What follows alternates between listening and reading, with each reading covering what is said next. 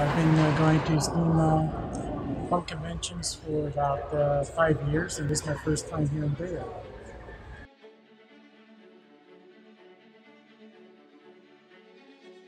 My name's Luis Gonzalez. I'm visiting Clockwork Alchemy for the first time.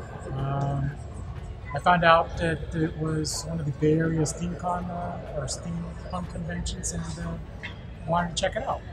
I'm from Los Angeles originally, but I've been everywhere. I've been to the ones in Seattle. I've been to the one in Madison, Wisconsin. I've been to the one in Cincinnati. I've been to even a European one. I really liked the graphic design panel. That was really good. I liked the Peter casting one. That was also good. Vendors were really good.